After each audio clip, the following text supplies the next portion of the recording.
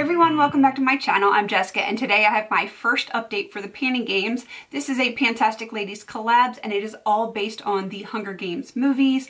There are 24 tributes from the 12 districts and we had to quickly pick 24 products without looking in 30 seconds. I did that in my intro. I will link it up above if I remember.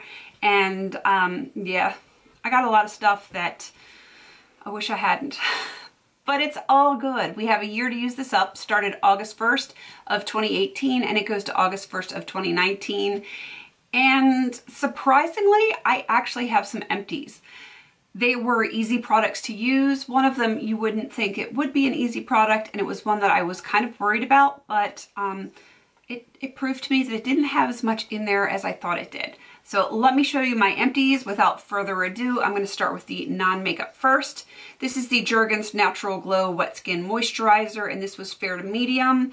I did actually like this. However, if you're not careful and if you don't towel dry after you put this on, you will end up with streaks, which I did.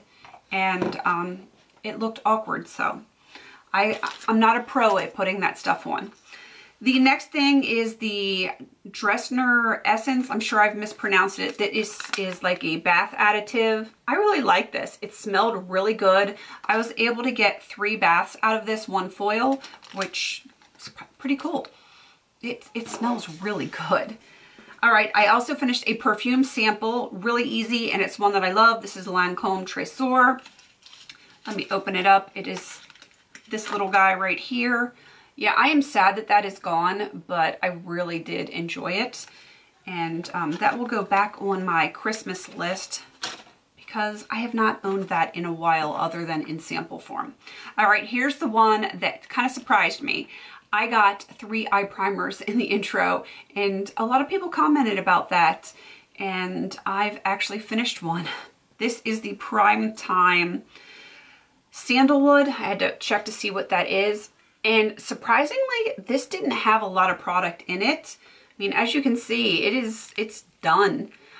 And I liked it. I like the Prime Time. I like the color, but I don't know if it's because it was older and a little drier and thicker, and that's why it didn't seem to have as much in it. But yeah, that is done.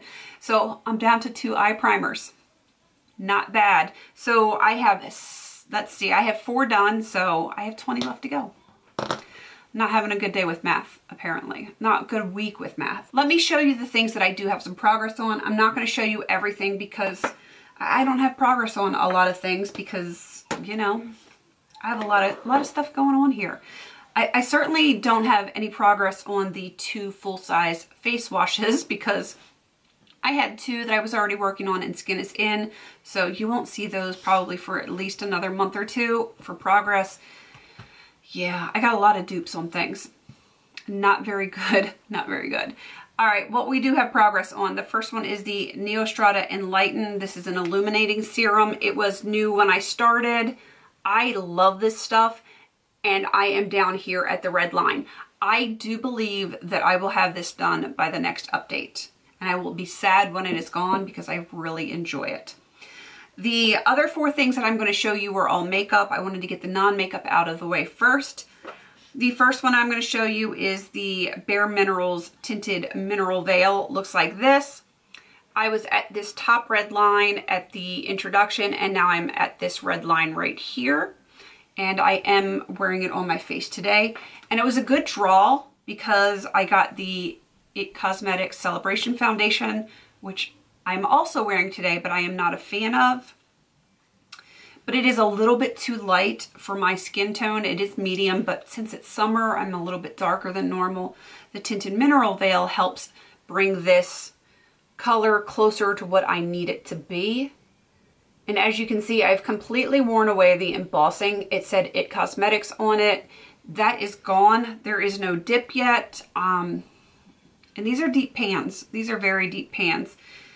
I'm just going to keep working on this one. Again, I don't love it, but I'm going to find a way to make it work. And on hot and humid days, I don't get as oily when I use that combination of these 2 powders together. But I would never never repurchase that. Another thing I would never repurchase, this is the Profusion Conceal palette, and I am making some progress on it. I had swatched it before, but I hadn't really used it. I've been using this salmon color when I do my, I'm shedding here, when I do like a liquid foundation.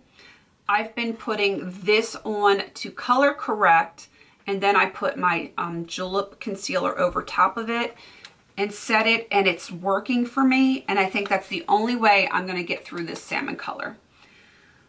I'll worry about the other colors once the salmon is done. I feel like that is going to be the hardest one to get done, so that's why I want to concentrate on that first. I apologize for the glare off my ring light, but you know, what can you do?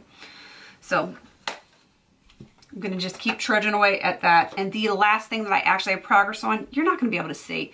This is the other, one of the other eye primers. This is the Laura Geller Waterproof Spackle. That's what the brush looks like. And you can see I am using it. I like the product itself, the actual primer. I hate the packaging on this. This is one where you twist it and you try to use it, there's nothing there. And then you twist it again, you try to use it, there's nothing there. You twist it again, you start to feel like a tiny bit of product as you're going over your eye for like the 100th time. And then all of a sudden, a bunch just kind of like globs out. It's frustrating. It is frustrating. So like when you want to use it, you have to click and count to 100, maybe 200, and then your product might come out. Otherwise, you're going to click and click and click and click, and then you're going to have a big glob on your eye. And that's not good. It's a waste of product, and it's frustrating. It's a package flaw. I don't know. Maybe it's just me. I don't know if anyone else has this problem with these types of eye primers, but I like the primer itself. I really like the primer. I'm debating depotting it, but then I'm worried that it might dry out. So if you guys have used this, give me some hints, because it is frustrating the heck out of me. I don't know what to do with it. I don't know if I should depot it and try and use it that way with a brush like that I know and trust, or should I just like tough it out and deal with it until that product is gone? Let me know what you think. I really hope you go check out all the other wonderful ladies in this project. They're going to be linked down below, so go check them out and show them some love. Please don't forget to like, comment, and subscribe. And until I see you in my next video, have a beautiful day.